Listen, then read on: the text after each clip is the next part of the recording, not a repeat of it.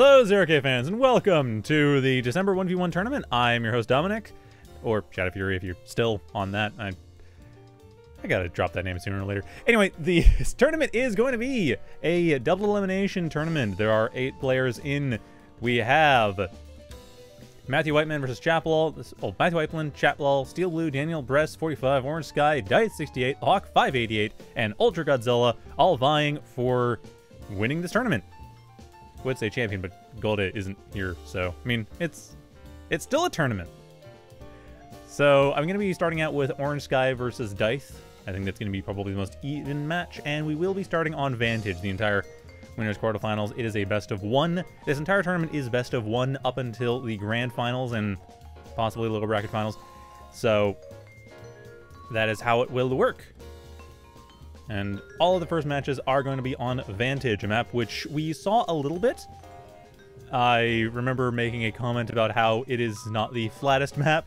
It is fairly flat, but it isn't as flat as it looks. So I don't expect we're going to be seeing anything out of the ordinary. It's kind of funny, if there actually was a little project to go through all the details of all the factories and matchups and everything in this game, and rovers, especially at lower levels, are like the most popular and the most effective factory. Whereas with the upper levels, it's pretty even. Pretty much everything is used and everything's just about as good. But yeah, lower bracket, it was like rovers are super popular, and I imagine we'll be seeing a lot of that. Although Dice is going for tanks, another reasonably popular choice. And Cloaky for OrangeSky, because Cloaky got a massive buff recently. And that is going to be interesting. And for those of you in the chat wondering, Wesley, no, there's no 400. They didn't show up. Did they show up? Nope, they are not in the tournament channel. So no, Wesley, sorry about that. 400 is not here. Anyway, OrangeSky is, again, going for Cloaky, which got buffed recently. The Knight is now viable, basically. It kind of had too short a range to be useful. I mean, it's still useful, but it wasn't really used. People were kind of sleeping on it. So it got a massive buff. I imagine it'll be pared back once people start using it more and realizing, hey, yeah, Cloaky has a late game option. So the Cloaky late game option is really strong. Though on a map like this, I'm not sure how effective it'll be. I mean, it's not a giant map, but it is still fairly big. And Knights are not very fast. I don't know. We'll see what happens. Anyway, fairly standard start from OrangeSky. Actually, fairly economic start from OrangeSky. They are going just, you know, Glaive protecting the Conjure. Conjure has been upgraded recently. It's not set up for doing this right now, but it has an area cloak that is optional. It could use literally right now if it wanted to, actually. Although I wouldn't recommend it just because it would use a lot of energy.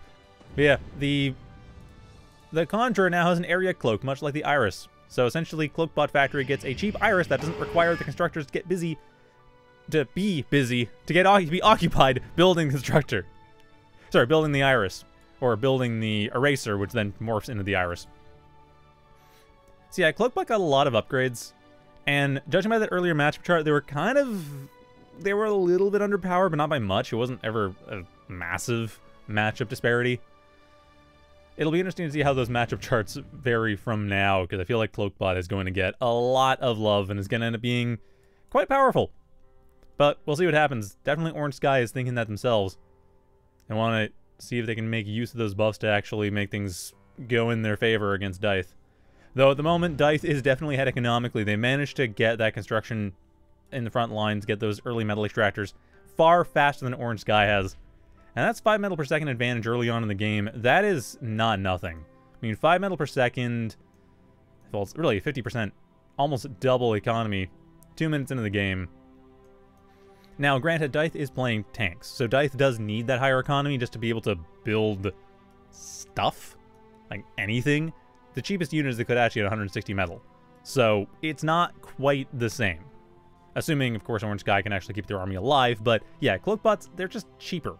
So it's not a huge deal yet, but I would still say OrangeSky's going to want to expand. And they are expanding. They are, unfortunately, kind of low on metal and running into some problems in terms of priority, but that might be a moot point, as it's Kodachi coming in here is forcing yet again there to be more of a push for defense, which at least at least OrangeSky is holding on to what they're managing to capture. If nothing else. I mean, that Lotus survived the Kodachi attack. The Kodachis themselves are so damaged that they really don't have a whole lot of room to maneuver without getting themselves killed. I mean, they are regenerating, of course, but they're still going to be coming back a little bit weaker. Gonna spend a little longer to get there. OrangeSky's gonna have that chance to build up, but again, Dyth has gone and just built up even more. I mean, they've gotten a couple more metal extractors. They have fewer defenses. So it's theoretically possible for some glaives to get in, but then again, Ogre exists, so that's going to be a bit of an issue. Kodachi as well coming in once again on the backlines for OrangeSky, trying to harass, and this time being successful, getting rid of a couple metal extractors. Again, continuing to keep OrangeSky's economy low. That's the thing. That's the biggest thing. OrangeSky simply cannot keep their economy going just because every time they start building stuff up, these Kodachis come destroyed. And again, another Kodachi just gets rid of a glaive as it's being chased out. Again, that Kodachi is not able to harass, but still, OrangeSky is behind. They're not managing to get these metal extractors up, and they're going to have to rebuild in the main base. Which I imagine they're there. Yeah, OrangeSky's commander already on that. Still, OrangeSky, as they're rebuilding, Dyth has been completely unharassed. This entire game, their construction has just stayed there. OrangeSky has a glaive hanging out just to see if anything goes north, but that doesn't matter. That glaive hasn't actually done any real work, and it honestly can't. The Lotuses would kill it. Or the Ogre, or the commander. Everything is kind of a threat. Whereas over here, Dyth is just able to harass with impunity. I mean, the Kodachis are getting threatened and have to be pulled back from time to time, but again, they can heal. This Kodachi over here, it's just healing up. It'll be a few more seconds and it's at full health. The one over to the north, I mean, again, it's healing up pretty well. And now the Ogre coming in, and there is nothing in place to stop it. I mean, the Warrior will not be able to do much. So, for Northern Expansion being completely destroyed, OrangeSky losing more and more of their economy.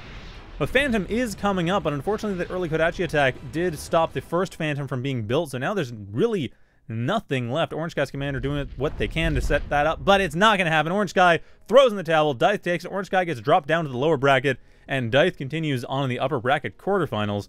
Very quick. I thought this would be a more even match, but apparently I was wrong. So let's just review that bracket.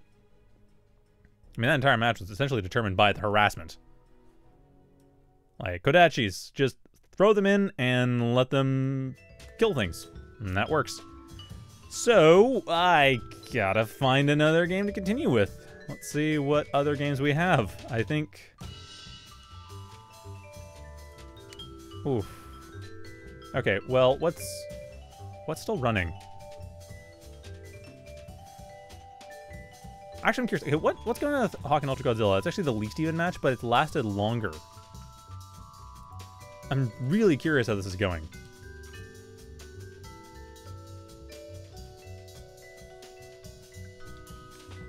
Alright. Let's just get this on. So yeah, UltraGodzilla definitely the favorite to win this coming up match. But I am honestly surprised that it's lasted as long as it has.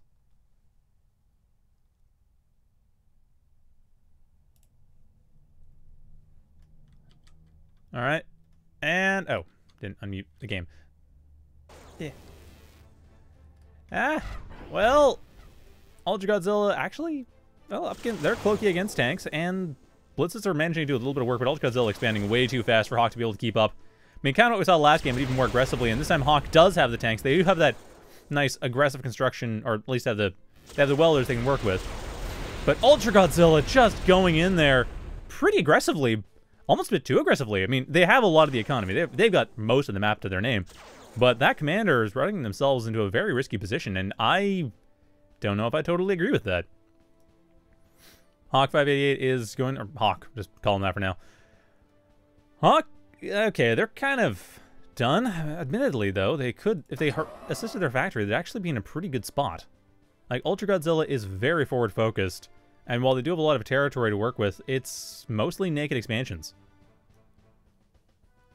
So a good push through the commander and what's being built up here would actually allow for a massive breakthrough all of UltraGodzilla's lines. And what do you got? You got, yeah, some Cloakbot stuff, builders, that's about it. And Hawk on to the caretakers, Get the Caretaker, get a few more power plants. Reclaim as much as you can. That should do the trick. Still gonna be tricky, and the Knights are coming up. UltraGodzilla with those new buff Knights. It feels like there's even with the Ogres.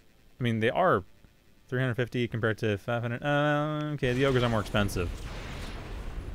But this is it. This is it. If Hawk manages to pull this out, then they are going to come back. But I don't see that happening. The Knights are just way too strong. Able to sound out everything. The Ogres at least have a bit of a chance, but unfortunately, only one Ogre is not going to be enough to deal with this.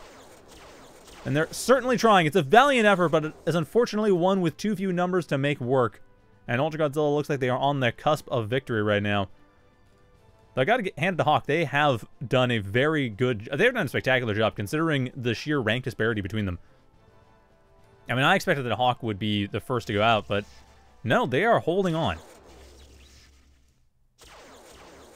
And that is going to be a still decisive victory. I mean, this is the thing. This is really the thing. Hawk just cannot get anything done with the Knights stunning everything they have. If they had 2 or 3 Ogres, they'd probably be fine. Or a Minotaur or 2 just to absorb the Ogre fire, or the Knight fire. Like, it's just, you can't get that with 26 metal per second. It's just not enough. Especially when you don't have the energy to actually use all that metal. And unfortunately, there are no other workers for Hawk, so they can't, or there is one. And that one worker is actually building power plants. But more are needed. 22 energy on 26 metal is not enough. You will not use it all, and Hawk just throwing units away. At this point, UltraGodzilla really does not care. It's got to contain all around. Hawk, I mean, they're playing it like a tournament. They are not throwing in the towel too soon, but this is it. The Knights are destroying Hawk's commander. I think when the commander goes down, Hawk will decide, you know what? This game is over. Because, you know what? This game, unfortunately, for Hawk is over. So anyway, back to the chat. So there's a bit of a question here. So how many workers do you need per base? Which is kind of the wrong question. Basically, you want to have, like, every worker uses 5 metal per second. Every caretaker uses 10. Every factory uses 10. So you want to have about, like, for metal extractors, usually 2 or 3 metal per second. Usually 2. So for every, I guess, every 2 or 3 metal extractors, you want a worker. You want a worker helping the factory. Or doing other things. That, I'd say, is roughly the calculus. But usually just look at your bars. If your metal is, I mean, you can't see it here because of the spectator mode. But in the player mode, you have the metal income and metal income in green, metal spending in red. If your metal spending is higher than your metal income, then you're fine. If it's lower, then add workers until it's higher. That's basically it.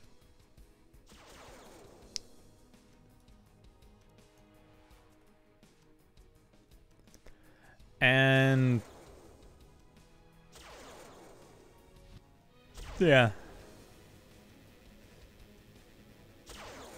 I would love to see Minotaurs in this match. Yeah, KKK is pointing on the chat as well. Minotaurs would have been interesting, and I agree. Minotaurs would have been a good choice just because they have such high HP. I think it's at 6,000 HP. And the Knight deals 600 paralysis damage, so it would take 10 hits from the Knight to paralyze a full health Minotaur. Or I feel like I've got that wrong. But yeah, it would take a lot to paralyze a full health Minotaur, which would allow the Ogres to do their damage. And if the Ogres don't do the damage, the Minotaur is going to be doing a bunch of damage. So it still works out. But yeah, okay, UltraGodzilla basically took it from kind of a obvious spot.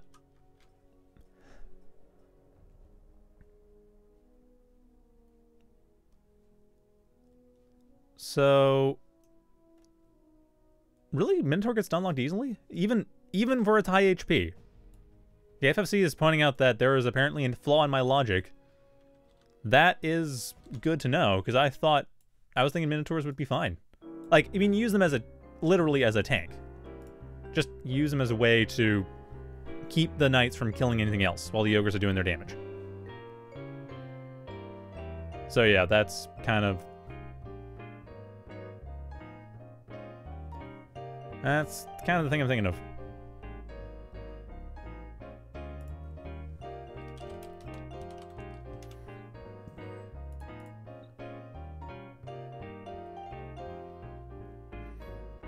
Well, at any rate, looks like we are going to be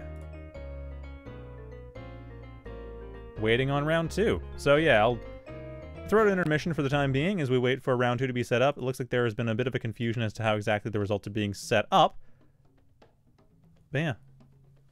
Okay, FSC also pointing out that knights are countered by skirmishers or bombs, or emissaries in the case of the tanks. That's a fair point. Emissaries would do a good job here.